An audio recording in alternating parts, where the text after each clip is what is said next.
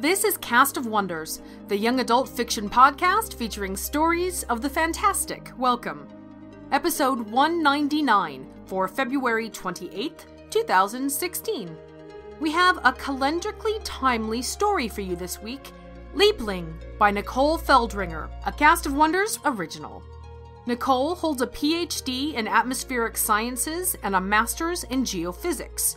In 2011, she attended the Viable Paradise Writers' Workshop, and her fiction has appeared previously in the anthologies Press Start to Play and Loosed Upon the World, both edited by the famous John Joseph Adams. She currently lives in Los Angeles, and you can find her on Twitter as @Nicofeld, which we'll link for you in the show notes. For your narrator this week, we welcome back Michelle Restuccia, who listeners may remember from a previous pair of really excellent stories, Rum Cake Runner by Jessie Cole Jackson and Black Hole Sun by Alethea Contis, which she narrated with Graham Dunlop. Michelle enjoys slowing down time in the middle of the night to read and review speculative fiction because sleeping offspring are the best motivation. You can find out more about her writing and her rabid love of science fiction and fantasy at her website, stalk her on Twitter as Mrs. Micah, or read her reviews at Tangent Online. And now, we've a tale to tell.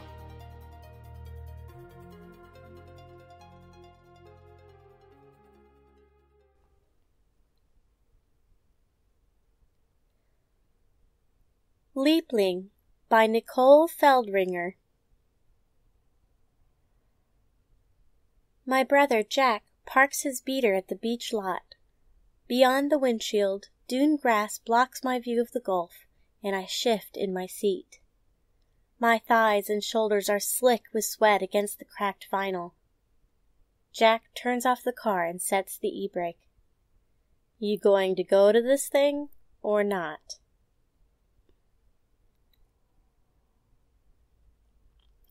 His voice is gentle. If I asked, he would turn the car around and take me home. No, not home. To our new house, still scattered with unopened boxes on account of Mom's insane hours at the Department of Transportation. I'm going. I feel like I am standing on the verge of a back dive, a clear blue pool beneath me. The board rough against my toes as I test the weight in my heels. Any tips?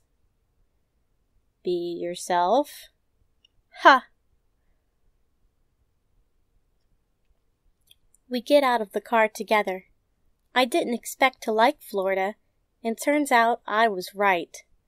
Seattle traffic needed Mom's expertise, I had argued, and Aunt Sue chimed in on my side.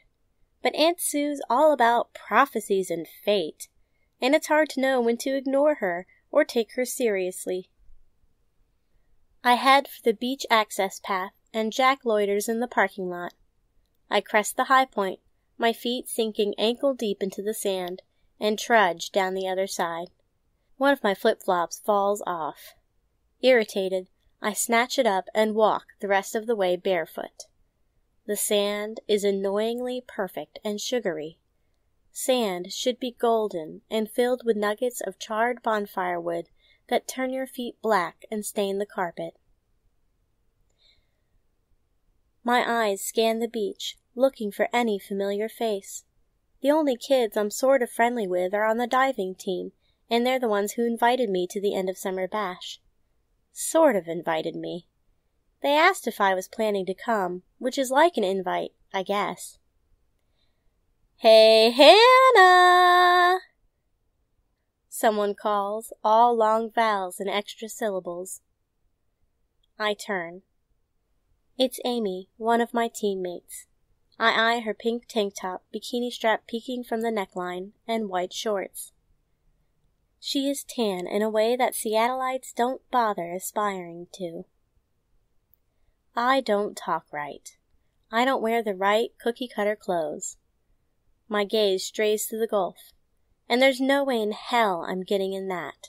You never know what's coming to get you in open water. I'll stick with swimming pools, thank you very much. I spot Jack up beach with a bunch of boys I don't know. They're goofing off, taking running leaps from the dune tops. I frown. The dunes are off limits, except for the beach access paths, to prevent erosion. I nudge Amy. Do you know those boys my brother's with? She shades her eyes with a hand and purses her lips. That's your brother? After a moment, she adds, Well, his friends are shady. They're probably in a gang or something, always skipping school to drink at the beach. Jack's shirt whips like a sail, and he slugs one of the other boys in the shoulder. I feel a pang.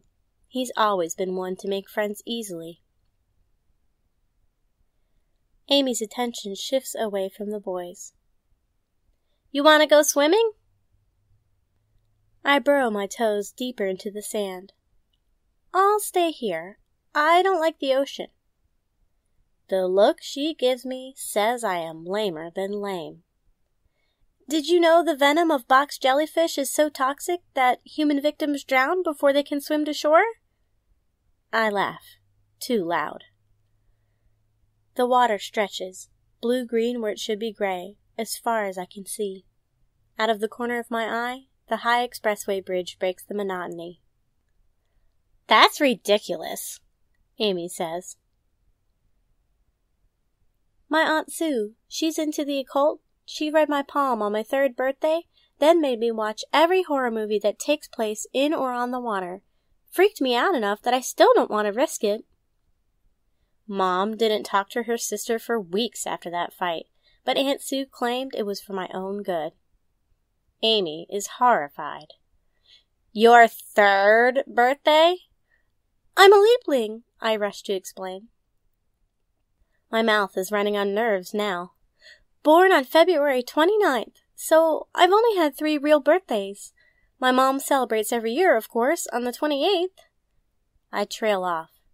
It sounded more quirky and mysterious in a good way in my head. Uh-huh. Amy's not looking at me anymore. I'm gonna go back to swimming now. Have fun. She dashes toward the tide line, eager to get away from my weird company. Great. I shove my hands in my pockets, hoping another girl from the dive team will come talk to me. The beach scene is mostly kids my own age, and I wonder if the kids all go to my school. Nearby, they cluster around an MP3 player with tinny-mini speakers. Down in the surf, girls ride boys' shoulders and splash each other. A volleyball hammers the sand at my feet, and a boy makes an elaborate last-ditch dive, spraying a wave of sand in my face. Screw them! I take off in the direction Jack was heading in. Jack, at least, will be happy to hang out with me. Maybe his new friends are cool. Back in Seattle, we shared friends, even though he was a year ahead of me. I trudge into the wind, walking a high line on the beach. I know it's easier going down where the sand is damp, but I don't like the way the waves suck the ground from beneath your feet. The strip of sand narrows like an arrow, and the shrieks of laughter fade behind me. The beach ends at a rocky finger pointing into the Gulf. There's no way I'm climbing over that. Riptides are strongest near jetties. I'm about to give up and wait for Jack at the car, when low voices on the sea breeze reach my ear. I wind my way through the dunes, following voices and the distinctive snap-pop of an illegal bonfire. The dune grass lashes my ankles, raising red, angry welts on my skin. Jack and 3 other boys sit on pieces of driftwood scattered around the bonfire. Empty liquor bottles and spent joints litter the camp. Blue candles spill volcanic islands of wax in the sand. Amongst all the debris, the boys do not notice me. I hesitate. I'm not sure if I want to approach Jack if he's drunk or high, and I sure as hell don't want him driving me home. I can't wait till I get my license. I dither in the shadow of the dunes. Are you sure we should be doing this? Jack slurs. The other boys laugh and nudge him toward the bonfire. It's no big deal, one says. It's just a game. I squint at the piece of paper in Jack's hands. It bears a hand-drawn symbol in red paint. Stick-like lines remind me vaguely of a double helix. I have no idea what it means. I expect my brother to burn the paper, but he doesn't. He clutches it to his chest, and I can see his lips move. The other boys have gone silent, reverent. The wind turns, wafting cheap incense in my direction. I wrinkle my nose, desperate to hold in a sneeze.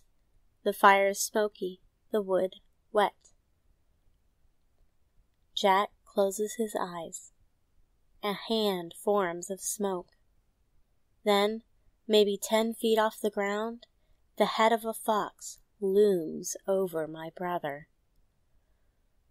I recoil in horror. Just a game, my ass. Jack wouldn't... I swallow as Jack's knees thud to the sand. He shuffles forward like he's trying to crawl into the bonfire.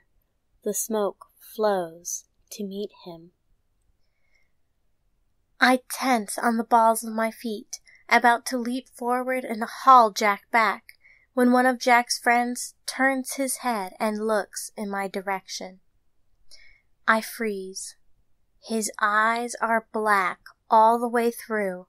He doesn't do anything so gauche as to grin, but he's watching me. I know it. He tips his head to the side like a gull eyeing a sandwich crust. I try to run away then, but at most manage to lurch out of the dunes. I power walk back to the beach party, glancing over my shoulder to make sure no one is following. It was nothing, I tell myself, chafing the goosebumps out of my skin. Just a wet bonfire and assholes with contact lenses. It's almost October, though you wouldn't know it from the weather. I shove my key in the doorknob. It's already unlocked. Mom must be home early then, since Jack certainly won't be. I scowl as I wrench the door open and swing my loaded messenger bag across the foyer. It hits the tile floor with the solid thunk of books and comes to a sliding stop in front of the hall closet. Mom sticks her head around the corner from the kitchen. To her credit, she doesn't say anything about the racket. "You're home early," I say. She's put out chips and salsa, and I hop on the bar stool, shoving a salsa-laden chip in my mouth. Spicy. Good. "How was school?" Mom asks. My chewing slows, to give me plenty of time before I have to answer. How is school? In the couple of weeks since the beach party, it's gotten around that I'm a complete weirdo who talks about her crazy aunt and her crazy birthday, then disappears for most of the party, only to reappear demanding a ride home. Oh, and my brother is in a freaky gang. Basically, the only people who talk to me are my teachers and diving coach. "It's peachy," I say. I don't know if she believes me. I shove another chip in my mouth. The salt burns my tongue. I have to go back into work tonight. Her curly brown hair is disheveled, and her eyes look tired. "Didn't you already work today?" She smiles. It was a short shift. Abe's out sick, and they need someone to switch the gates and check for breakdowns on the expressway reversible lanes. Those reversible lanes are how DOT lured in Mom after she did such a good job of reducing rush hour traffic on I-5 and I-90. "That sucks. Do you want me to make a pizza?" "Half mushroom?" "Half pepperoni. I'll put on the dough." "Deal." Mom's cell rings as I'm pulling the flour canister out of the cupboard. She answers it. She wears an expression I've never seen before, like she's been waiting her whole life for the other shoe to drop, and here it is. I push the flower back onto the shelf. "I'll be there in half an hour," she says. "What's up?" I ask when she hangs up the phone. She won't meet my eyes. "Your brother has been picked up for underage drinking. He's being held at city jail." I snort. It's lucky that's all he's been picked up for. It could have been, I don't know, a demonic ritual or something. I've tormented myself for not jumping between him and the fire, for not stopping him from doing something crazy, for being scared. I've relived that moment 1,000 times, and it still pisses me off. I still piss me off. "What's that supposed to mean?" Mom asks. "I didn't say anything." She squints at me. "You snorted." "I'm not surprised, is all. Jack's been hung over every morning this week." Normally I wouldn't rat him out, but it's the smallest crime he could be caught out for, and Mom needs to know something is up. "Your brother, Jack?" Mom is rightfully dubious. Jack may not be a straight-A student, but he's always had a head on his shoulders. He could have gotten into so much trouble in Seattle if he'd been so inclined. I shrug. "Florida sucks," I say, then regret it immediately when her shoulders slump. It's so hard to manage parental feelings, but damn it, Florida does suck. I mean, I'm happy for Mom about her promotion, but that's about it. Let me call my boss, get a replacement for my shift. She goes into the office, so I can't listen in on our conversation. When she comes back to the kitchen, I say, "I thought you were the replacement." "I was." Her mouth is tight. "They'll have to call the next person on the list." Her car keys make a scraping sound as she drags them across the counter. "Come on, let's go." My stomach drops. I do not want to get in that car. I also can't abandon her to do this by herself. She shoos me out the front door, and I get in the car. The ride is miserable. Mom's hands are clenched tight around the steering wheel at a respectable 10-2, and she's leaning so far forward I think her forehead is going to smack the windshield. There's nothing I can say that will cheer her up or get her to relax. The only silver lining is that Jack has been busted, and now Mom and the authorities will fix things. Somehow. Maybe. Mom lets me wait in the car in the police station parking lot. I turn on my iPod, but I don't hear the music. When Jack follows her out of the jail, I almost don't recognize him. His shoulders are stooped, and he scuttles from car shadow to car shadow. He crawls into the back seat. I turn to gape at him. His bloodshot eyes stare back at me, and I quickly face forward. Through the front windshield, traffic blurs by on the highway. My neck crawls. I remind myself it's just my brother in the back seat. Just Jack. A drunk Jack, I correct, as he fumbles and curses at his seatbelt buckle. Mom slams the car door behind me, shutting him in with me. He surges forward to grab my shoulder, his sour breath hot on my cheek. It would be worse if I were sober, you know. The thing inside me can take control then. He giggles unnervingly. I'm pickling my demons. I sniff, trying to hide my fear, and then Mom is back in the car. Jack falls back and stares out the window.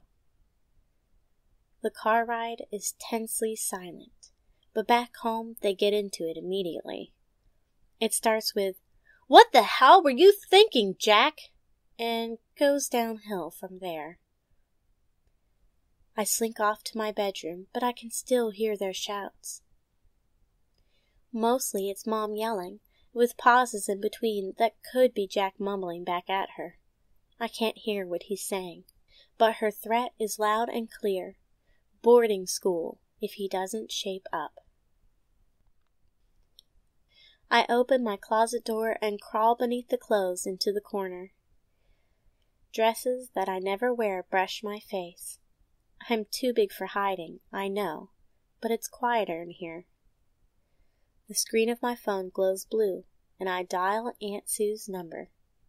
Jack is my brother and my only friend in Florida, even though he kind of sucks right now. He can't leave me. Something jabs my hip, and I extract a boot. I toss it out the closet door, and it rebounds off my bed frame. Aunt Sue picks up on the second ring. "Hey, Toots," she says. "I'm glad you called. I have a brownie problem and need your advice. I promised to bring something to the neighborhood potluck this time." My aunt knows that I'm a whiz at baking, whereas she can barely feed herself. It's too this world for her, I think. My voice is shaky. The tears haven't fallen yet, but they could at any minute. I need your advice more. Mom's raised her voice again. "You're almost 18. You're lucky you're still a minor." Shoot. Aunt Sue is serious and focused on me, and I love her for it. "It's Jack." I snivel a bit. Embarrassing. "The cops picked him up tonight for underage drinking, and Mom is flipping out. The thing is, I don't think it's just about alcohol. I caught Jack the other day performing some sort of ritual." I can barely make myself say the words. He tried to reach out to me in the car, sort of. I should have asked how I could help and not been such a brat of a sister. "I see." I've sparked her curiosity now. The brownies are doomed. "Make sure the oven is turned off, okay?" A pause as I imagine her crossing the kitchen. "Done. Now, what is this about rituals?" I tell her about everything that happened down at the beach. "Well, if you had read the books I sent home with you..." Aunt Sue's always tried to sell me on the occult. Mom thought she was harmless, and I followed suit, brushing her off as my crazy but lovable aunt. And now the tables have turned, and I need her. I'm not immune to the irony. I cut her off. "Yes, Leapling, auspicious birthday, got it.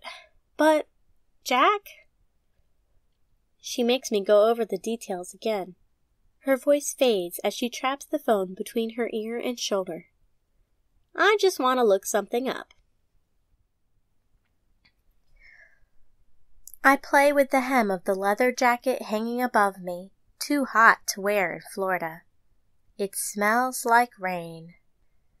Mom would probably call it eau de mildew and think she was hilarious. Aunt Sue interrupts my thoughts. "Tell me more about his symptoms." I don't think she means drinking. "Personality replacement? He's moody and acts like he wants to kill me for talking to him." "Sounds like a teenager." Har, har. Fortunately, I know Aunt Sue is joking. She takes her calling seriously. "Is he exhibiting an aversion to water? Maybe he stopped taking showers?" I shrug helplessly.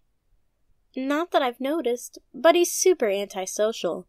I haven't gotten close enough to smell. Besides, he's my brother. By definition, he smells." She clucks. "From the ritual you described, I was going to go with demonic possession. But if he's still bathing, then that's out. Though a good water cleansing never hurt anyone, except the evil spirit." I pull my phone away and stare at the display. Yep, Aunt Sue's name and number. I shake my head. This is just too much. I shouldn't have called. Late onset adolescence is way more likely than possession. She's talking to herself when I return the phone to my ear. I can imagine her with her book spread before her on the kitchen table, her knee bent in an unthinking tree pose. "Thanks for trying, Aunt Sue." She protests. "I have a whole library here. Just need a little time for research. We'll figure out what's wrong with Jack." "Sure. Let me know if you find anything. Love you." I hang up the phone and tip my head back to rest it against the closet wall. The bell rings. In the hallway, I stare at the outside of my locker. Strands of dried seaweed have been shoved in the vents. I pull them out, unwind more from the combination lock. Exhausted, I let the strands fall to the floor in a sandy halo around me. "Hey, Hannah, want to read my fortune?" Someone jeers as they brush past me. I stiffen. I feel the eyes of my classmates locked in on me, waiting for my reaction. A snicker breaks the tableau. One at a time, I stuff my books in my bag and wait for the crush of students erupting from school to subside. When I shove the bar handle on the main entrance, the buses have already pulled out. A line of cars stutters past the stop sign to freedom, the usual hand-me-down beaters and sedans, but also convertibles and jacked-up pickup trucks. I follow the sidewalk around to the east side of the school. I know what I will see. My road bike, alone, on a listing old bike rack, barely bolted to the cement. I have just enough time to bike home, grab a banana, and get to the community pool for dive practice. The knife edge of shade beckons to me. I turn the corner and stop dead in my tracks. The side of the building has been vandalized. A riot of color covers the bricks. A face as tall as I am screams back at me. Birds dive at its head. Thunderheads build. I take a step back. More faces, most of them screaming. More birds, birds in flight, diving, pecking at something I hope is supposed to be roadkill. Capping it all off is the sigil, the one that's not quite a double helix. The graffiti is high on the building. I don't see a ladder anywhere.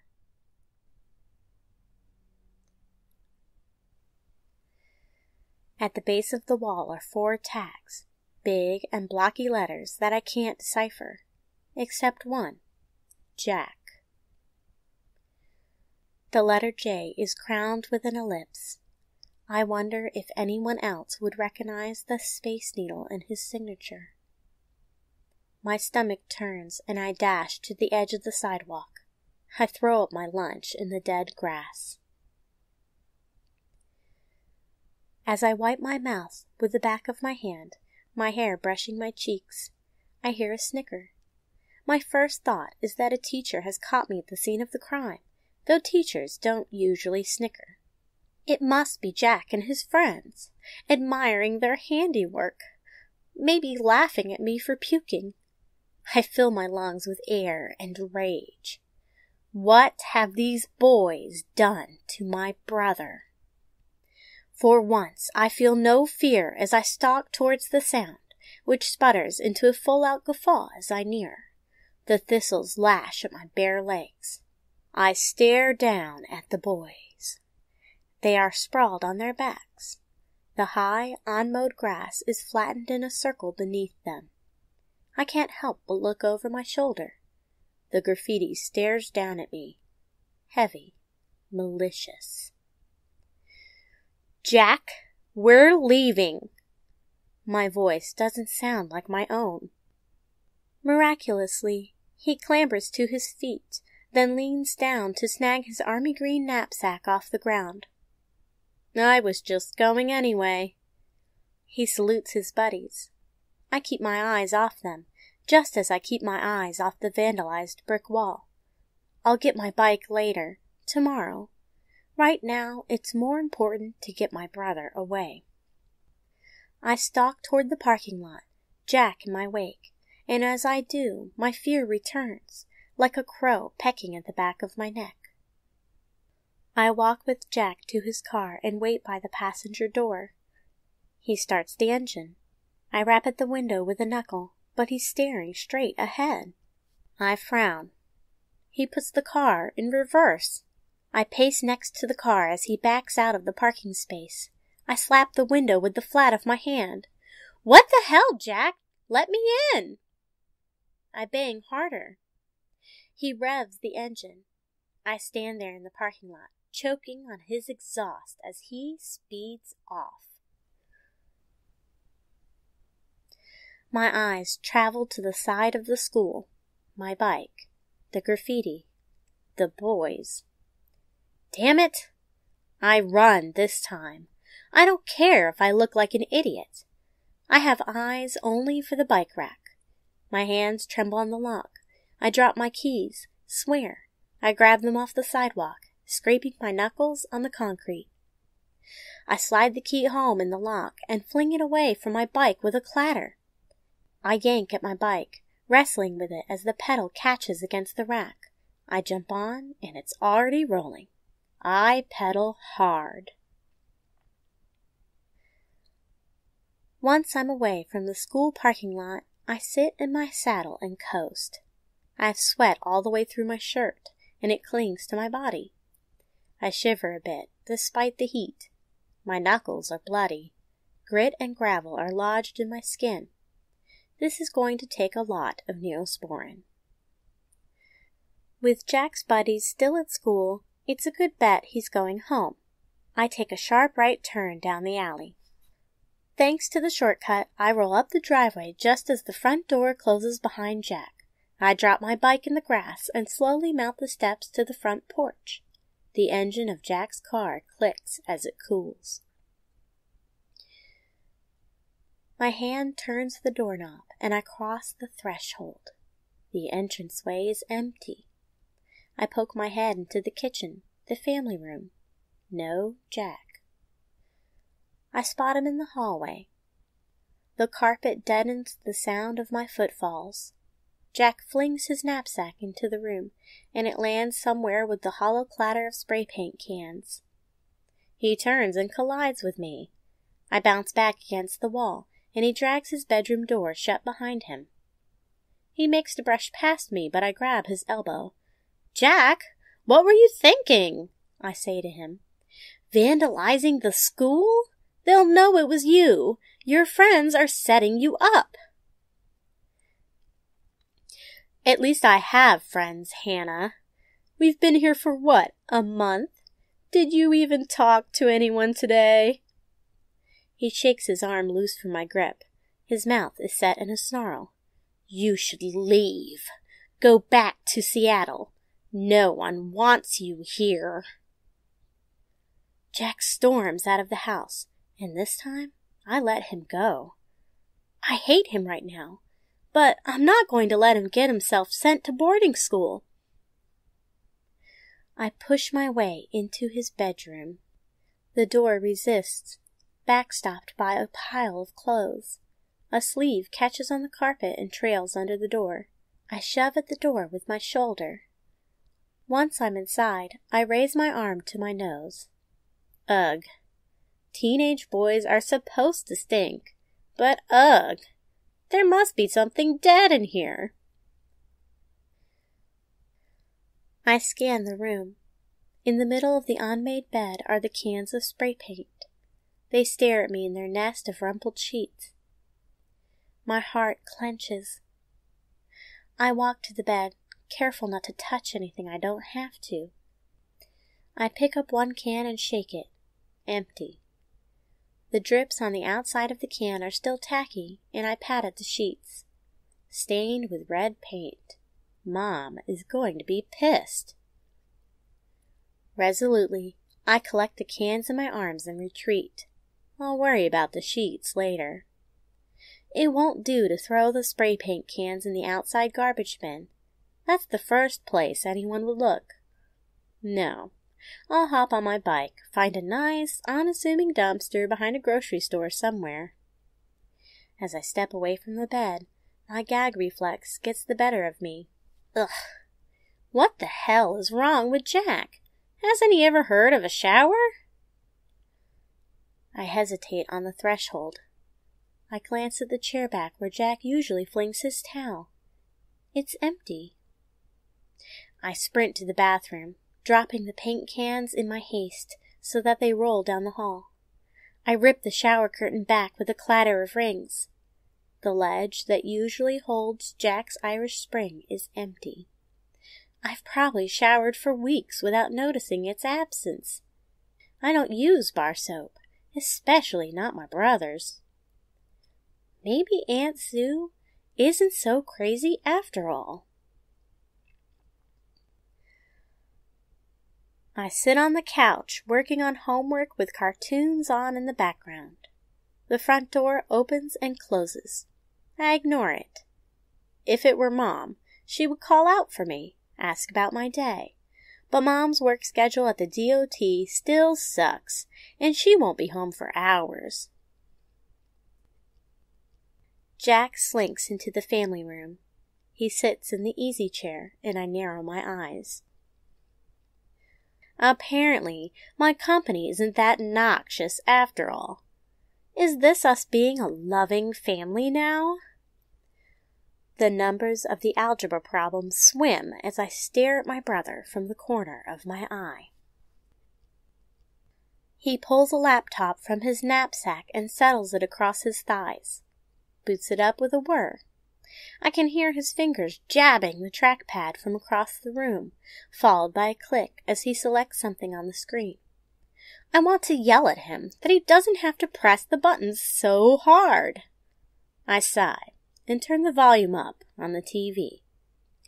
A squawk erupts from his laptop speakers, followed by the sound of broken-up voices. It reminds me of riding with Mom in her work car as she speaks with headquarters over the radio. Jack mutes the computer without looking at me. 15 minutes later, I've almost managed to concentrate on my homework long enough to finish a math problem when Jack closes the laptop. I glance up before I remember that I hate him. He shoves the laptop in his bag, then he's up again. His bedroom door slams shut. I grit my teeth and lower the volume on the TV now that I'm done trying to make a point. I start the next homework problem, but my focus is shattered. It takes a moment to identify what's bugging me. That brief glimpse as he puts up the laptop. A green Property of Florida DOT sticker on the back of the screen. What's Jack doing with Mom's computer? This time, I won't let him leave me behind.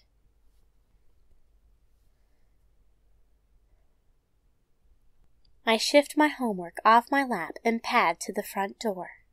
I leave the TV on. I wipe my palms on my shorts and open the door with both hands. Just a crack, so I can slip outside. I let out a breath when I find Jack's car unlocked. I consider for a heartbeat climbing into the trunk, but, whoa, too dangerous. I settle for curling in a ball behind the passenger seat where he won't feel my elbows poking him in the back.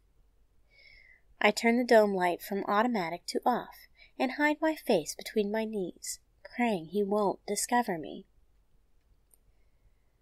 I wait for a long time. I'm so busy obsessing over how I'm probably going to get kicked off the dive team for missing so much practice because of Jack, that I don't even hear him approach.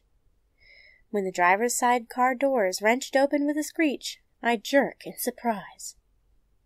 Jack doesn't notice. He rolls down the window and backs out of the driveway. From my position on the floor, I can see the tops of buildings as we pass, the bright lit sign of the grocery store where I dumped the evidence of Jack's vandalism. We leave town behind. The vibration of tires on asphalt lulls me into disjointed sleep. I start as the car pulls onto the shoulder with a spray of gravel. Even from my place on the floorboards, I can smell the Gulf, briny and overpowering. The driver's side door opens and Jack gets out of the car. His shoes crunch in the roadside gravel. A car passes at 60 miles an hour, and Jack's car rocks on its suspension.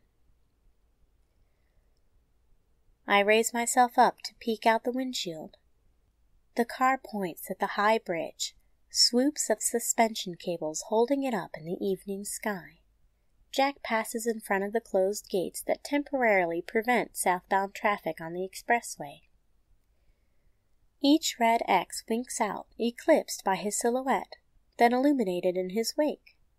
He dashes across the road and hops onto the narrow shoulder on the leftmost lane of the bridge, his knapsack bouncing against his back. I crawl out of the car, stumbling into the roadside ditch. Jack's form is getting smaller as he ascends to the apex of the bridge. If he turns around, he will spot me. I stay on the right-hand side of the road, hoping the passing cars will afford me some cover, though traffic is light this late. My quads burn as I follow my brother up the bridge. Driving, you don't notice the incline so much. Another car passes and whips my hair around my head. My hand clutches at the hip-high cement barrier. The air feels thin up here, or maybe it's just the wind that makes it hard to breathe. At this hour, the Gulf is no longer a pretty blue-green, but is dark, darker even than the indigo sky, and full of secrets. The rising moon soaks into the cement until the bridge seems to glow. I am dizzy with apprehension, half blinded by headlights, and I don't notice at first that Jack has disappeared. I run to the apex of the bridge and stare hard at the other side. I miss it at first. A small metal ladder hooks over the concrete retaining wall and disappears over the side of the bridge. God damn it, Jack! I do not want to go under the bridge. I step back and something jabs my hip. I glance over my shoulder. A matching ladder is affixed to my side of the bridge. I lean over the edge, the concrete barrier biting into my stomach. A mesh platform hangs at the bottom of the ladder. My eyes go out of focus, and all I can see is the Gulf. I study the ladder, unsure of how to navigate it. How does one crawl off a bridge above open, probably shark-infested water? A rusty chain holds up an official use only sign, but it's a joke. Won't keep anyone off the ladder who is set on using it. I grab the metal railings. Crusted bird shit breaks off under my palms, but I don't loosen my death grip. What a ridiculously bad idea, I think, as I swing one leg off the edge so that I am straddling the retaining wall. My toe reaches for a rung. After flailing around, my shoe connects. I'm glad I'm not wearing flip-flops today. I let out the breath I was holding. I hope none of the passing motorists phone in a potential suicide. More confident now, I twist my hips and adjust my grip on the railing. I tell myself it's like climbing the ladder to the diving board as I swing my other leg out over the abyss. As I lower myself, the wind dies. A vehicle passes overhead. I cling as the ladder bobs down and up again, following the harmonic flex of the bridge. My feet hit the mesh platform, and I pry my fingers one by one from the ladder rails. The platform I stand on is connected to the ladder on the other side by a narrow catwalk. Jack sits cross-legged under the center of the bridge. Twin knobs on either shoulder blade stretch against the fabric of his t-shirt. It is grotesque, whatever is happening to him. My eyes slide away. Softly, I call his name. He doesn't hear me over the throbbing bass of tires overhead. I glance up as another car passes, oblivious to us below. The supports on the underside of the bridge are covered in graffiti, though in the moon shadow I can't make out the details. That's probably a good thing, I think, recalling the disturbing scene on the side of the school. Jack has Mom's laptop open. The glow of the screen illuminates his face, and I creep nearer. I tow a crushed beer can out of my way. I am all too aware of the gulf, visible beneath the open lattice that is so flimsily supporting me and Jack. I am not looking down. I pause when I can see his screen. He has one of Mom's work applications open. The top half of the display is scrolling columns of numbers. The bottom half, blocky graphics of a highway. The on-ramp has a series of bars across it. One by one, Jack selects a gate and toggles it red to green. The only reversible highway in the county is on this bridge. I swallow hard. Jack, what are you doing? He hunches his shoulders but doesn't answer. He drags the cursor across the screen and goes to work on the ramp on the other end of the bridge. I watch in horror as he directs the flow of traffic into a massive head-on collision. I glance up at the underside of the bridge. This is where it will happen. I don't think you can do that just from Mom's computer, I say, to convince myself as much as him.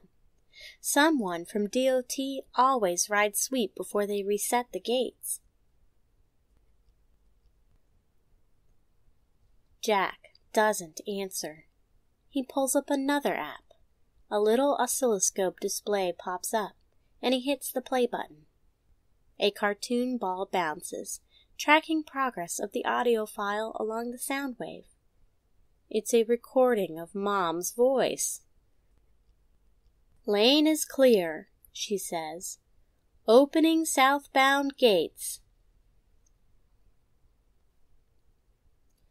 This is Command Center. Roger that, a voice replies. Not good. I shiver in my t-shirt and shorts. I need to get the laptop away from him before he can finish raising all the gates. This isn't getting picked up for underage drinking or spray painting the side of the school. People will die if the demon succeeds at sabotaging the reversible lanes. I put my hand on Jack's shoulder. With a roar, he flings me away with one arm. I land on my back, skidding across the sidewalk. Wide-eyed and gasping, I flail with my arms and legs, trying to stop my motion. At any moment, I expect the metal to disappear beneath my back, to be replaced by air. Frantically, I hook my elbow around the railing and jerk to a stop. I'm belly down, diagonal across the catwalk. Blood or adrenaline or whatever is crashing in my ears, and I think my heart is going to give out. The gulf yawns below me. I remember the way Aunt Sue's hand cupped my own as she predicted my future. She didn't want me in the water. That was clear. I didn't know she meant this, though, to be fair, she would have told me had she known. We turned it into a phobia together with the horror movie marathon, and I fixated on sharks and jellyfish. Wrongly. I turned my head to look at my brother. Jack's body is curled gorilla-like over the laptop. I touch my face with one hand where he hit me. I haven't been hit, ever.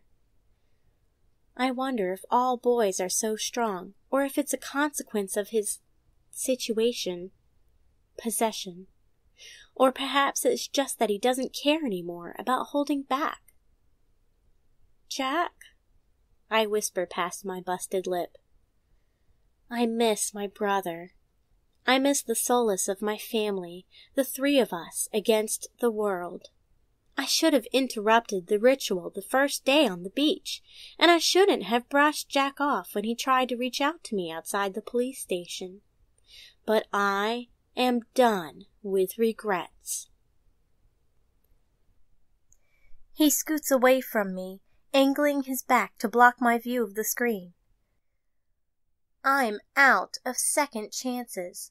If I fail him this time, Jack will be lost for good, and so will all the people on the bridge. I rotate my body back onto the catwalk and push myself to my feet. I'm trembling now, each step down the catwalk the hardest thing I've ever done. By the time I'm standing over him, there is one gate holding back traffic from a massive pileup. Jack moves the cursor toward the last gate. I grab for him again. This time, I expect him to strike me. I clutch him around the chest, pinning his arms to his sides, and tuck my ear to his back. He is stronger than me. If I hesitate, if I doubt myself, he will wrestle free. I lean back and twist to the side and off the catwalk. We fall through the air, twisting together. Jack struggles, but this I'm good at. I count off the seconds to impact. My feet knife the water, and I claw my way to the surface. I hope my brother has the sense to do the same. I hope that whatever power was lending him strength will protect him from broken bones. Jack never was a diver. Our plunge was deep, and air is far away. Our heads break the surface of the moon-soaked gulf together. Be yourself, I think at him. He shakes the water from his eyes, and already I can tell he is lighter. He floats high as we tread water. Jack? Hannah? He croaks. It is the first time he's spoken to me in a month. His eyes are haunted but aware. Of how much, I don't know, but the monster is gone. Tires squeal and my head snaps up. On the bridge far above us, cars face off at the final closed gate, an arrested game of chicken. Car horns blare, and in the distance, red and blue lights flash. The emergency responders will arrive soon to untangle and reroute what I'm grateful is only a traffic jam. A breeze sweeps across the gulf. We both shiver and, in unison, strike out for the shore. I let Jack take the lead. His back, porpoising above the water, is smooth beneath his soaked t-shirt. The final knot of tension releases from my belly. I dive, blowing bubbles through the dark night water.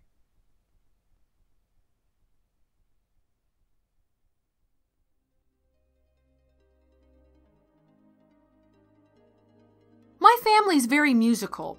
Most of my generation plays various instruments, while my aunts and uncles are all pretty accomplished singers. I wasn't one of those kids who was obsessed with Disney movies and knew all the songs by heart.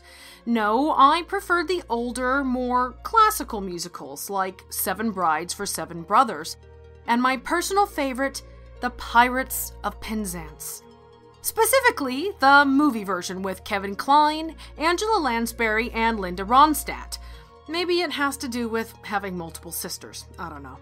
If you're not familiar with this cinematic classic, it's based on the Gilbert and Sullivan comedic opera of the same name, one of the best known and, at the time, longest running musicals of the day. The plot follows the trials and tribulations of Frederick, a young man apprenticed at a young age, by mistake, to pirates. When Frederick reaches the age of 21, he bids farewell to his former employers and takes to land to seek his fortune. Until several days later, when his captain, played by a devilishly handsome Kevin Kline in a billowing piratical shirt and thigh-high boots, and his nurse, a role Angela Lansbury puts women half her age to shame in acting, returns to break poor Frederick's heart. Under the terms of his apprenticeship contract, Frederick is bound to the felonious crew until he reaches not his 21st year, but his 21st birthday. And poor Frederick, owing to the agency of an ill-natured fairy, was born on the 29th of February. For centuries, the extra day added to the Roman-derived Gregorian calendar has been associated with misfortune. That's what you get for not being a properly lunar calendar. For example, it's considered bad luck in many countries to become engaged or even married in a leap year, let alone the day, so bad is the association. In fact, the date is often associated with a complete breakdown in social order so catastrophic that norms are reversed. Take Sadie Hawkins dances, for example, a tradition where girls invite boys. That tradition originated in conjunction with the 29th of February. And there's a rich folklore and advertising tradition associated with the day being one in which women, often conveyed as spinsters, this being the 18th century, take matters into their own hands with reluctant suitors and propose marriage themselves. Returning to Frederick's contractual plight, there's a developed body of law that addresses the problem. Some countries have passed legislation that someone born on the 29th legally celebrates the anniversary of their birth on the 28th of February, where in other countries it's pushed forward to the 1st of March. Keep that in mind if you're ever traveling around on your birthday. If only such laws had existed in Frederick's time, he might not have had to enlist the aid of a modern major general. But maybe he should have just waited a couple of years and let Maybelle do the proposing. Join us next week when Cast of Wonders celebrates its 200th episode with Running on Two Legs by U.G. Foster. Since this is a leap year, guess what? That means you have one extra day this month to use the special promo code available on our website and get yourself a copy of Issue 1 of Mothership Zeta for just $1 from PayHip. And while you're there, check out Issue 2, featuring stories from Sonia Natasha and T. Kingfisher, artwork from Elizabeth Leggett, plus the Story Doctor column by James Patrick Kelly, and much, much more. Better yet, as a discerning EA listener, why not subscribe and get Mothership Zeta delivered fresh to your inbox every quarter. Available from Amazon, Smashwords, PayHip, and Waitlist Books. We'll put a link for you in the show notes. The Escape Pod Flash Fiction Contest has landed. Come to our forum and follow the tracks to see if these are the droids you've been looking for. Vote to determine which 3 winning stories will be purchased and run as a special bonus episode of Escape Pod. Stories will be published on a members-only section of the forums, so come log in and join and participate today. Cast of Wonders relies on your donations to pay our authors, feed our servers, and to bring you the best in young adult audio fiction week after week. If you've enjoyed the story, please consider making a donation using the PayPal buttons on our site. Every one-time, or better yet, a reoccurring monthly subscription helps, and you have, as always, our heartfelt thanks. You can share your appreciation for the story by leaving us a review on iTunes. sharing the episode with your family and friends, or discussing it on the EA forum, forum.escapeartists.net. We're at Cast of Wonders on Twitter. Come and say hello. Cast of Wonders is a production of Escape Artists Incorporated and is brought to you by the creative team of assistant editor and ruler of Slushtopia, Jeff Height, audio producers Jeremy Carter and Ricky Lacoste, and I remain as always your humble editor and host, Marguerite Kenner. Our episodes are released under a Creative Commons Attribution, Non-Commercial, No Derivatives 4.0 international license. That means you can share the episode or put it on any device you like, but you can't change it or sell it. Our theme, Appeal to Heavens, is by Alexi Nov from musicalley.com. Thanks for listening.